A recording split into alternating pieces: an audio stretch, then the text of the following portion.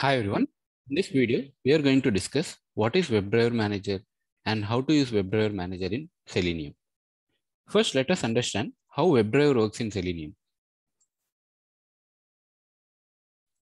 Let's say, for example,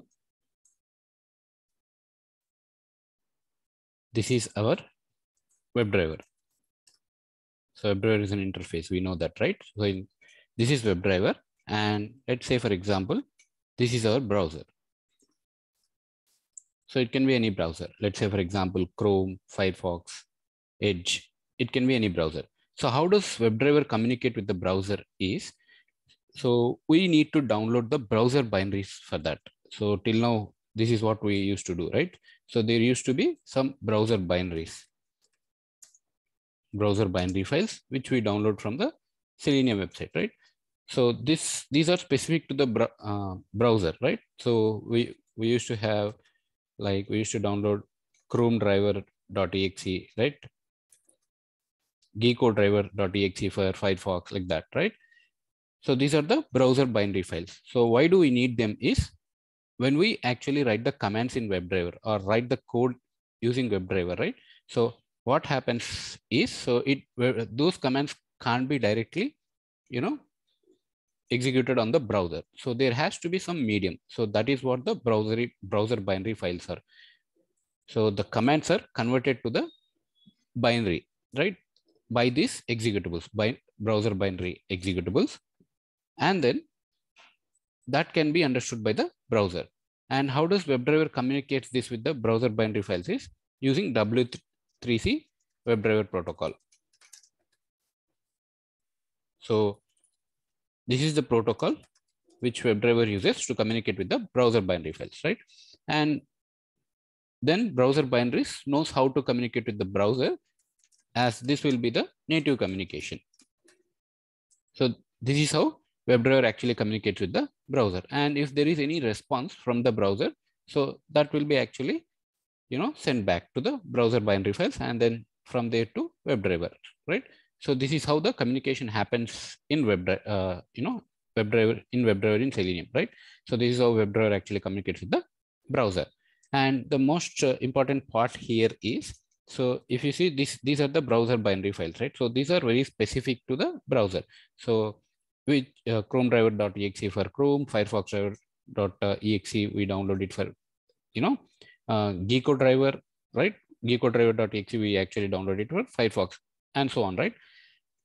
Right. So what is the challenge here? So let's list down the challenges here. First, you need to download the exe files, right? So how do you download? Let me show you. So we navigate to the Selenium official website, downloads, and go to the browser. Say, for example, I wanted to download the Chrome binaries, right? So documentation, you see here the latest all versions available in downloads. Okay, click on this downloads. Then we see the different versions of the Chrome driver binaries here, right? So how do we actually know that which version to download? That we can, for that we need to check the version of our browser. Let's say, for example, about Google Chrome. So you see my version here, right? So the matching version, we download it here, right? So this is the driver we should actually download this driver, right? Then this is the first step, downloading the .exe file or the executable browser binary files.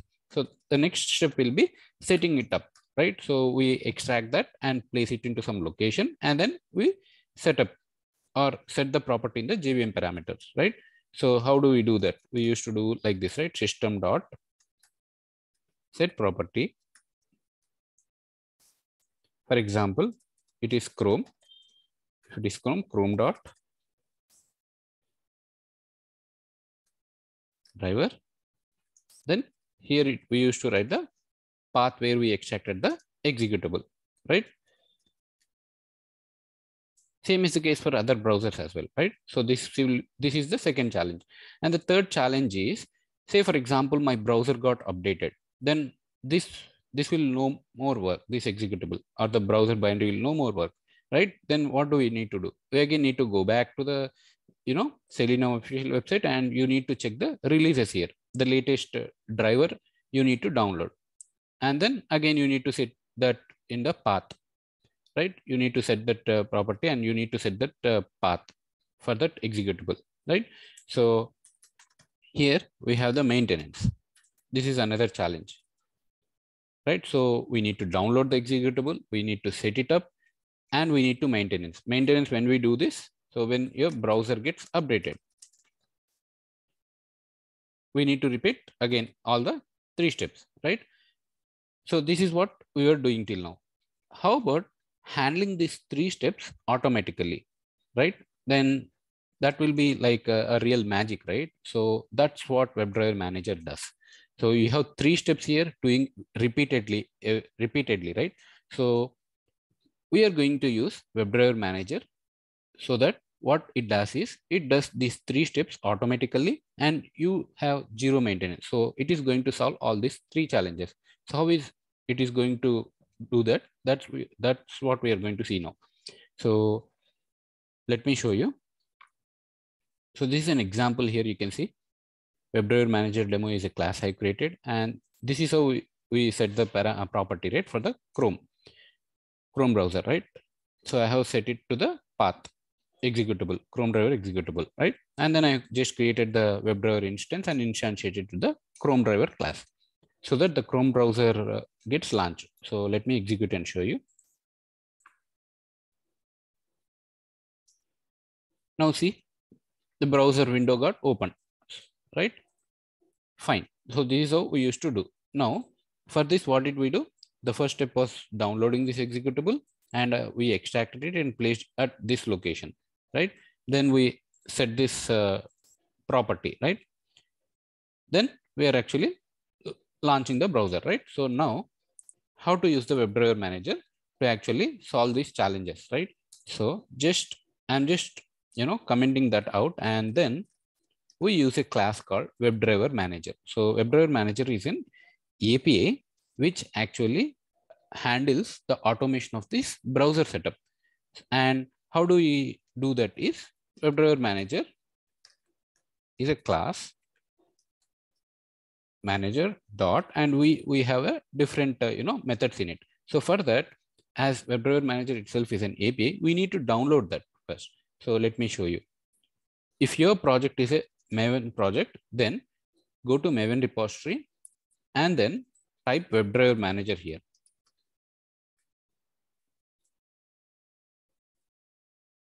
And you see here io.github.bonegarixia. Right. So just click on WebDriver Manager. You see the latest version. So you can click on the latest version. If this is a Maven project, just copy this. Click here. It will be copied to your clipboard. Then you can add this to your pom.xml if you are using the Maven project. What if you are not using Maven project? For example, in our case, we are not using Maven project. So you can just download the jar file, but there are some dependencies as well, which we need for WebDriver Manager to work. So for that, what we'll do is, so go to Google, just type WebDriver Manager dependency jar download. And the first link you see jardownload.com. From here, you can actually download all the dependent jar files for WebDriver Manager to work, right? So slowly scroll down and you see download WebDriver Manager.jar, right? 511. This is the latest version. Just click on this. So we get a zip file with all the dependency jar files which are required for the WebDriver Manager, right? So just wait for the complete file to be downloaded, and then once it is downloaded, copy that zip file onto your driver's location where you have all the driver files for Selenium, right?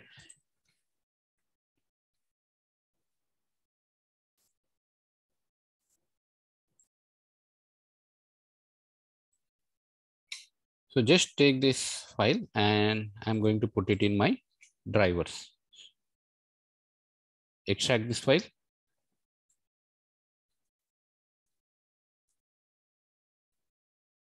So these are called jar files, right? So you see here number of jar files, right? So this is the actual WebDriver Manager jar file, and these are all the dependency jars which are required for the WebDriver Manager to work, right? Now I'll just rename this as WebDriver Manager 511, right? So this is the folder where I have all the jar files required for WebDriver Manager to work, right? Now we just need to add all these jars to our project. So how do I do? How do we do that? I'm going to show you now. Just right click on your project, build path, configure build path, right? Add external jars. Click on add external jars to see drivers wherever you have extracted all the jar files. So navigate to that location and just do Control A, which selects all the files within this folder, and just click on open. So all the jar files gets added to your project. Just click on apply, apply and close. That's all. All the jars got added to our project now. So remember, this is only when you don't have the Maven project. As ours is not a Maven project, we are adding like this. So once we actually create the Maven project, I will actually show you there how to add the dependencies, or how do we actually add the WebDriver manager to your pom.xml. Then we'll discuss about that. But for now, as we are not using Maven project, we are adding all the dependent jar files for WebDriver manager to work that we added to our build path to our project, right? All right. Now we can use the WebDriver manager class. WebDriver manager dot. Now, say for example, I wanted to work with Chrome. Just type Chrome driver dot setup is the method we need to use. That's it. This just replaces, all these three steps. Say, for example, let's first actually execute this. Then we'll see. See, I just executed the code now with the 2 lines. Now it should actually launch the Chrome browser. Let's see that.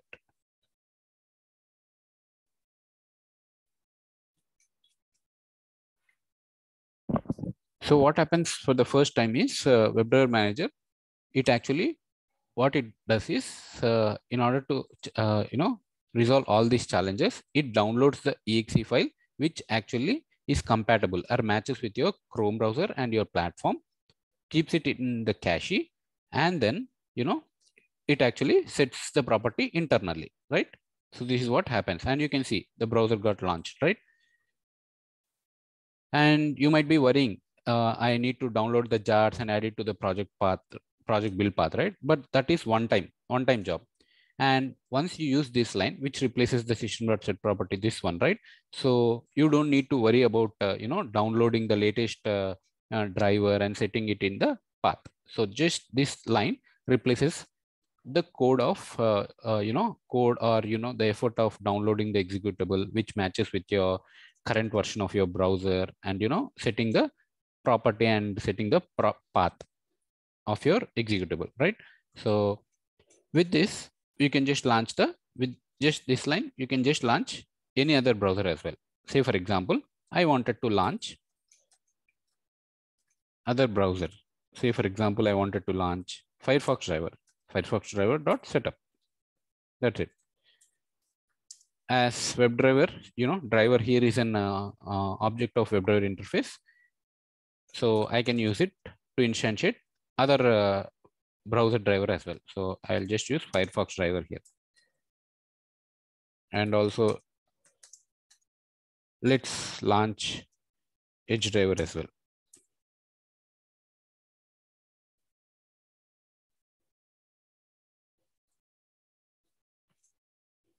Now you can see, so the 3 browsers should get open, right? So Chrome got open, and you can see Firefox open. Then Edge browser has to be launched. Okay, there seems to be some error. Let's see. Okay, Edge driver.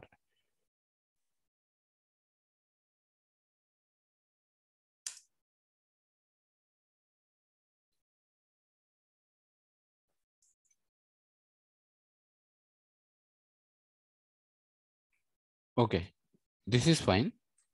We haven't actually set use the WebDriver manager for the browser Edge, right? So WebDriver manager dot Edge driver dot setup. So this method has to be used. So once we use this, so this WebDriver manager will take care of downloading the executable and setting that in the path, right? Then we can actually launch the browser like this. So let me execute the code again and show you.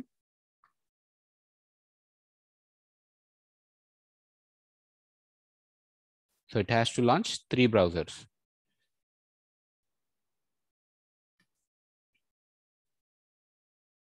So it just launches the Chrome browser first. Then it has to, open Firefox driver, then launch the Edge browser.